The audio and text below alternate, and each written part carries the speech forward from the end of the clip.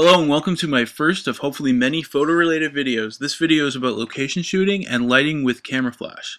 I'll be using two types of professional product in this video, my Nikon D7000 and my SB900 on camera flash, and my two different Gary Fong light modifiers, which for the price you pay are well worth it, trust me. I'll just show you some examples of some of the lighting I've done with these two in combination. Very nice lighting, very well exposed, almost natural looking in some ways.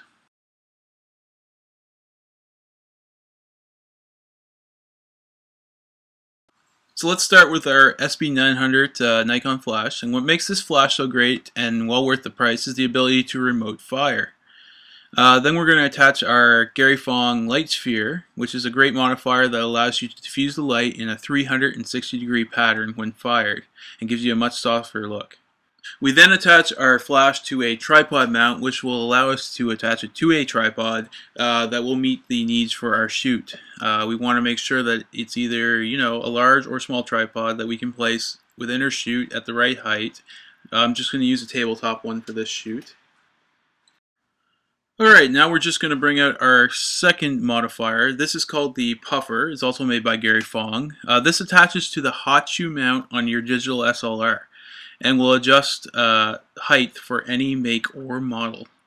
It creates a softer light from the built-in flash, as you can see by the following examples, because the built-in flash often makes a very disgusting, washed out, flat looking light.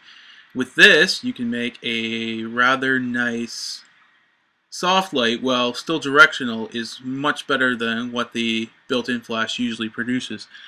I mean, I'll just show you an example of what the built-in flash looks like right here. It's pretty disgusting, really, what the built-in flash usually produces. So this is a very nice modifier. So this, of course, with the remote fire option, will allow me to have two light sources in the image and create a much better exposure and image overall. What you want to do is make sure that your flash is set to remote on the back and your camera is set to the CMD setting or commander mode in your flash setting menu.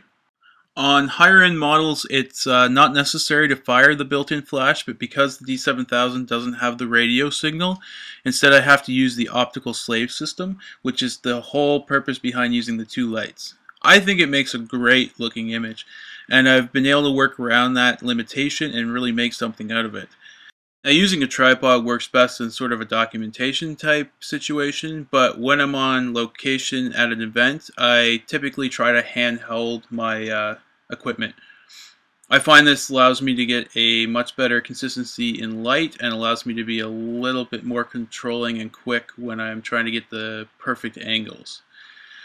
Of course, this doesn't always work. You typically want to get natural light when you're doing musical performances and plays and things like that, so it doesn't disturb the artist. And that is always the best situation, as long as your camera can perform up to the task. Well, I hope you found this informative a little bit, and I hope to be doing more of these, so I look forward to those. And in the meantime, please visit my website and check out my other images. Thanks!